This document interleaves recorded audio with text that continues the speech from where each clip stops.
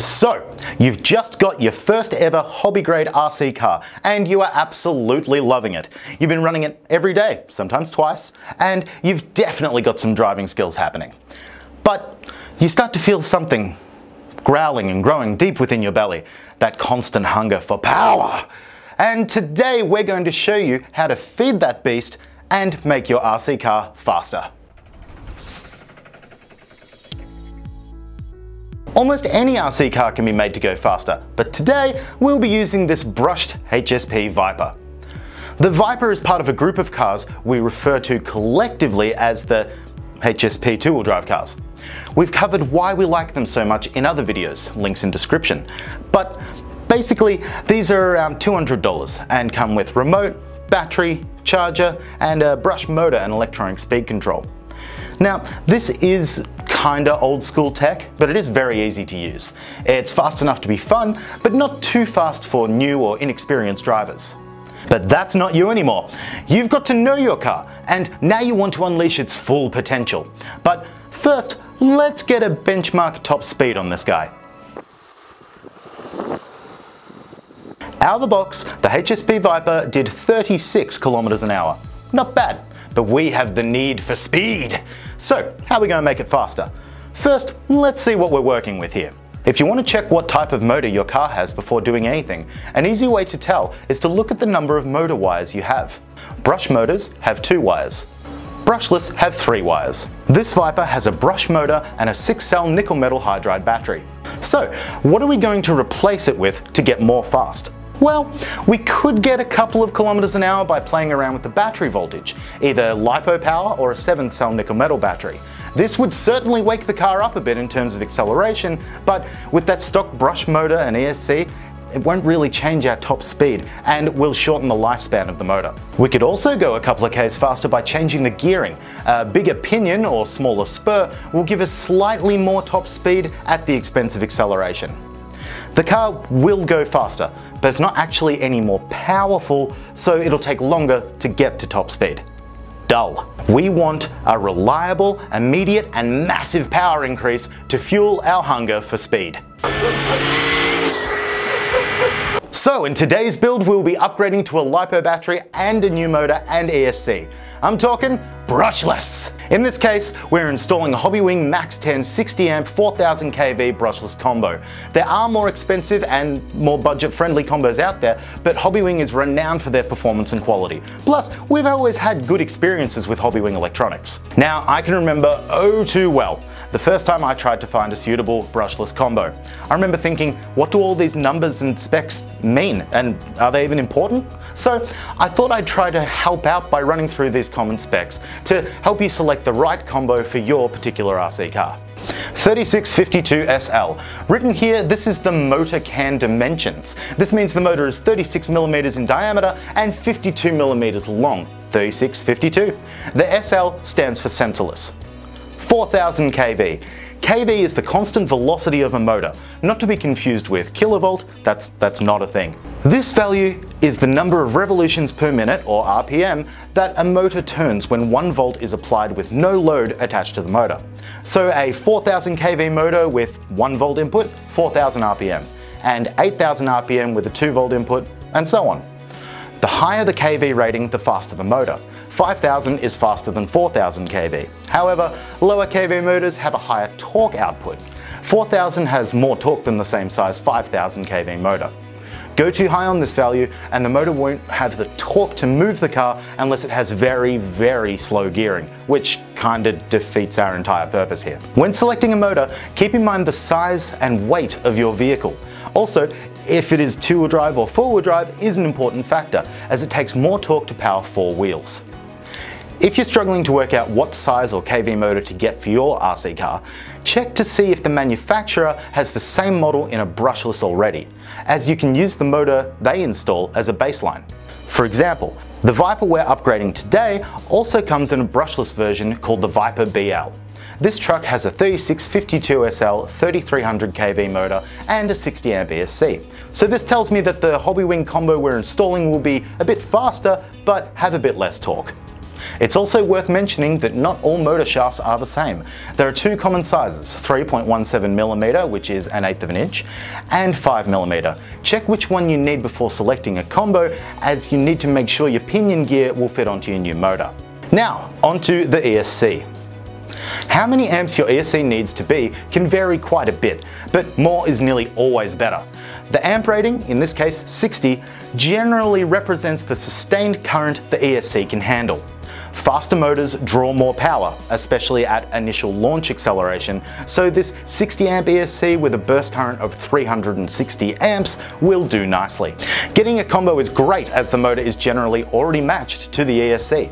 This combo is going to be significantly more powerful than the original brushed gear, so your nickel metal battery might struggle to give you decent run times, and it'll likely get really hot.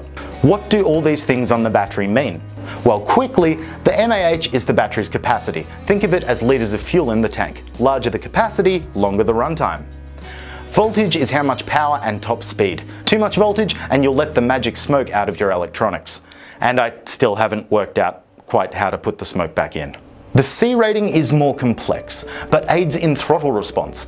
This rating determines how much current can be drawn from the battery continuously without it sustaining damage. You can think of it like a fuel pump and how much it can supply your engine. Higher the C rating, the more fuel it can supply to your thirsty motor. So go as high as budget allows for this one. It's worth mentioning that if you get a Lipo battery with a too low C rating for your setup, you can damage both your battery and the ESC. We're going to be dropping in this NXE 5000 mAh 2S45C Lipo battery to maximize power and run times. So make sure your chosen ESC's low voltage protection is switched on. LVC protects your LiPos from damage caused by running a Lipo battery flat, so check your instructions and make sure the LVC is definitely switched on. If, like us, you're stepping up to Lipo power as well, make sure you only ever use a Lipo-compatible charger for your new power source. You cannot use a NIM charger for Lipos, and trying to do so can be very dangerous. For more in-depth explanations of these components, check out our Hobby Electronics Explained video, link in the description. So, with that nerd stuff out of the way, let's go fast. Here's what you'll need. Your selected brushless motor and ESC, a suitable Lipo battery and charger, tools to remove your motor and pinion gear, in our case a 1.5mm and 2.5mm hex driver, microfiber cloth and methylated spirits to clean the surfaces before sticking the new ESC down, some zip ties to tidy up our wiring. Now, converting a brush motor and ESC to brushless on a rear motor 2-wheel drive chassis like this is super easy, barely an inconvenience. Firstly, take a photo of how everything was connected. You may need to reference something when you go installing all this new stuff. Now you can unplug everything, the ESC from the receiver, it's in channel 2, and the motor from the ESC. You now should be able to remove the ESC from the car. This one is just held down with double-sided tape. Now it's time to swap the motor. On the Viper, it's just a case of removing the gear cover, 2 screws, and unbolting the motor, 2 screws. You may have to take off the pinion gear to get the motor off the mount, but that's okay. We need to transplant it onto the new brushless motor anyway. If your car has fixed gear mesh, go ahead and bolt the new motor in. If not, and your motor is mounted on an adjustable motor plate, you will need to check your mesh as you tighten down the motor screws. Check the pinion gear's alignment with the spur too, and adjust if necessary. Setting the gear mesh right is an important step to ensure you don't strip your gears. If you need more help, see our video on setting your gear mesh, link in the description.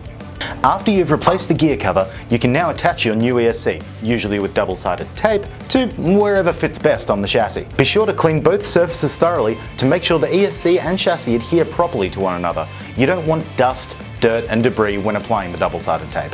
Plug in your motor wires. You'll notice that there are 3, normally labelled A, B, C, if they are labelled. Plug the ESC into the receiver. It goes into channel 2, usually with the wires going left to right, signal, positive, negative.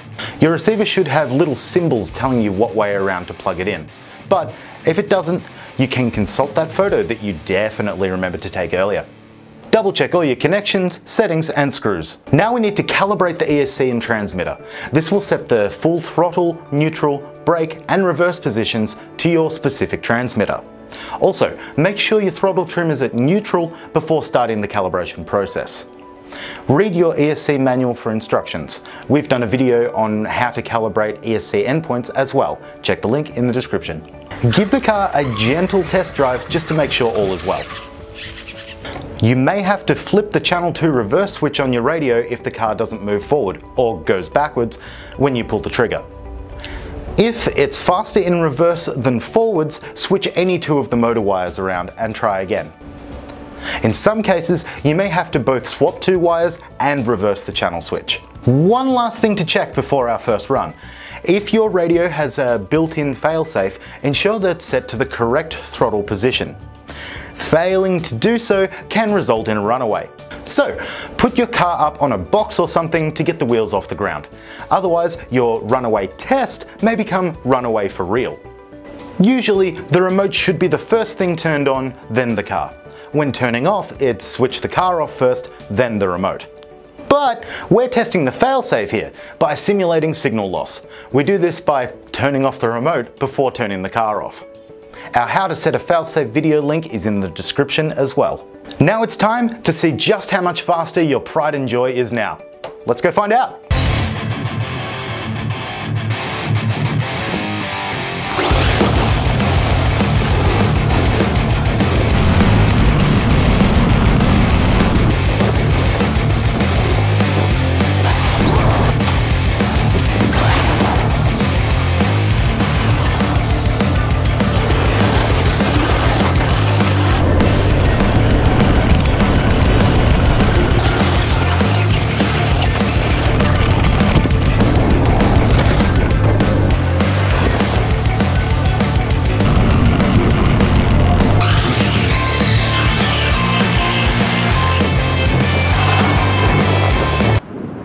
Alright, what we got?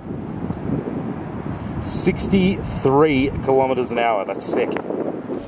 There you go, massive, massive gains. And yeah, likely more breakages and worn out parts, but totally worth it. It just gives us an excuse to tinker with it for even more speed. So that's it, how to make your RC car faster, properly faster. Thanks for watching. If you liked this video, please like this video, and if you want to subscribe, you can do that as well. See you all next time. Bye.